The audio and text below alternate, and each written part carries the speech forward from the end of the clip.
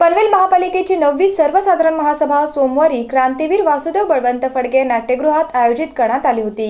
महासभेपूर्वी दिव्यांगांचा निधी 2 वर्षे खर्च न केल्याने त्यांचा मोर्चा तेथे आला।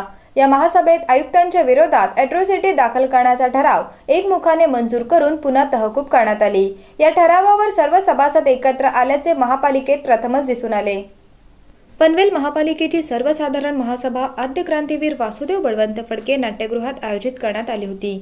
या महासभेला आयुक्त सुधाकर शिंदे आले नाहीत, त्यामुळे आयुक्त नसल्याने सभा तहकूब करण्याची मागणी सभागृह नेते परेश ठाकूर यांनी केल्याने महापौरांनी 15 मिनिटे सभा तहकूब केली।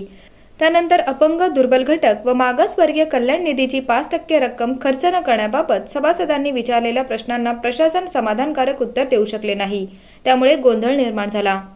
दलितांसाठीचा निधी आयुक्त जाणून बुजून खर्च करीत नाहीत म्हणून सभागृहात आयुक्त सुधाकर शिंदे यांच्यावर अॅट्रॉसिटीखाली गुन्हा नोंदवावा यासाठी एकमताने ठराव मंजूर करण्यात आला। त्यानंतर सभा तहकूब करण्यात आली। या ठरावावर सर्व सभासद एकत्र आल्याचे महापालिकेत प्रथमच दिसून आले।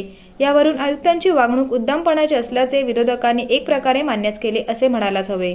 महासभा सुरू झाल्यावर सुरुवातीला एका वर्तमानपत्रात आयुक्तांची आलेली मुलाखत पेड न्यूज असल्याचा आरोप स्थायी समितीचे सभापती अमर पाटील यांनी करून खळबळ उडवून दिली। त्यामुळे सभागृहात गोंधळ झाला। सभा तहकूब झाल्यावर सत्ताधारी व विरोधक वेगवेगळे मुंबईला मुख्यमंत्र्यांच्या भेटीला रवाना झाले।